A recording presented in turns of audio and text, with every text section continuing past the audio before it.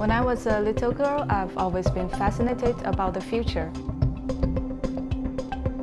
I've always been interested in robotics, and I've always been interested in humanoid robots and in the cognitive abilities of robots.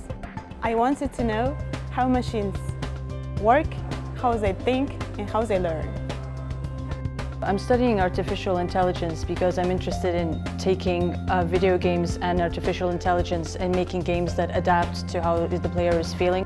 One of my favorite games is called Life is Strange, and it's very narrative driven. It's a coming-of-age story, but it deals with subjects such as mental health and bullying, so it's told in a very mature way. Computer science has been able to give me a great foundation on how code works. And I feel like if we use artificial intelligence, that could open up a whole new area of possibilities when it comes to video games.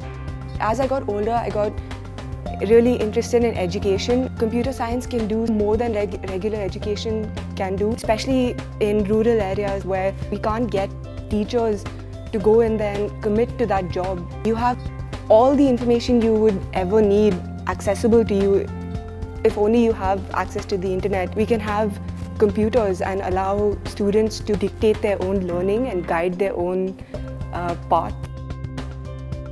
I just think technology is really cool and always evolving. We used to have little robot cars that we used to drive around, and now we have drones that we can actually fly and explore the world with, and I think that's really cool.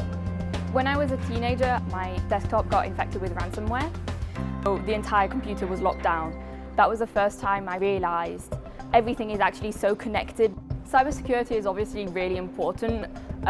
Loads of companies get hacked every year, and we might not want that. My honours project is currently cybersecurity related, and I think I'd really like to apply for a job in cybersecurity when I graduate. As a society, we're trying to use technology to make our daily tasks easier. Think about Siri, all the dialogue agents, all the virtual assistants. At Informatics, all the algorithms we study have a strong math component behind them. Math is everywhere. It's the foundation of everything.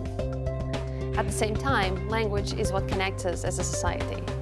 Here, by merging math and language with technology, we're shaping our future. I've always been a sci-fi fan. Studying here in informatics, specifically on artificial intelligence, gives me the chance to connect my passion of the future with the real-life research that's going on. I want to shape the future with my own hands.